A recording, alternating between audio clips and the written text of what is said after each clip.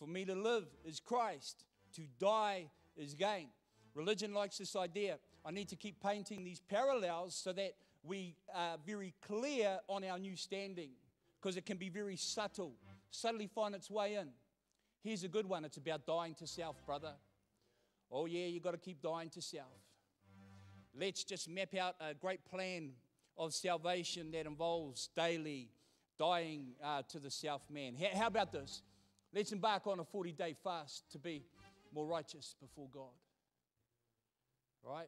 Where's that come from? Who's the performer in that arrangement?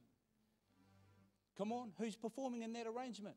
Nothing wrong with fasting helps you, doesn't move God. He's already moved fully towards you in the person of His Son. A fast towards anything that's through the finished work of the cross is not a fast, it's a hunger strike.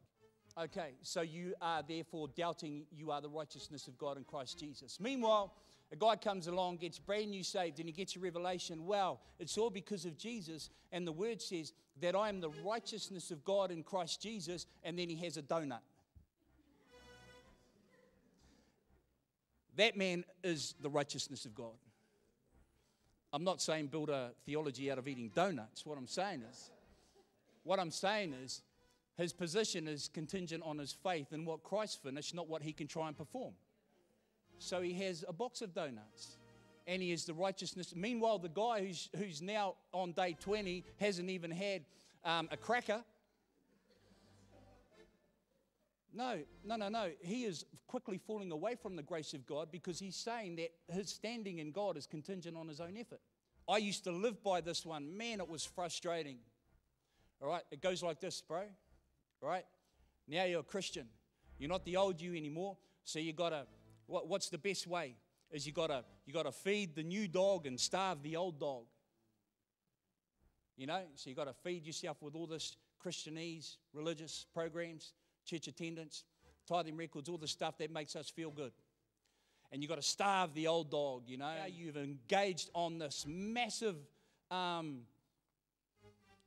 strategic plan of rightness before God. But you're getting more and more frustrated, and you're failing more and more times.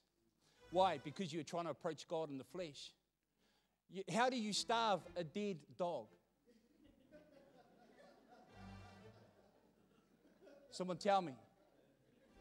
Now feed the new dog, starve the old dog. No, he's dead. His system is shut down.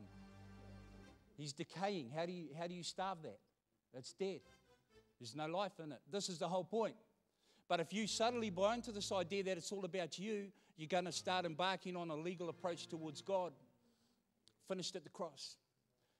And then you find this incredible release and freedom within your spirit and realizing that it's all been done by God through His Son.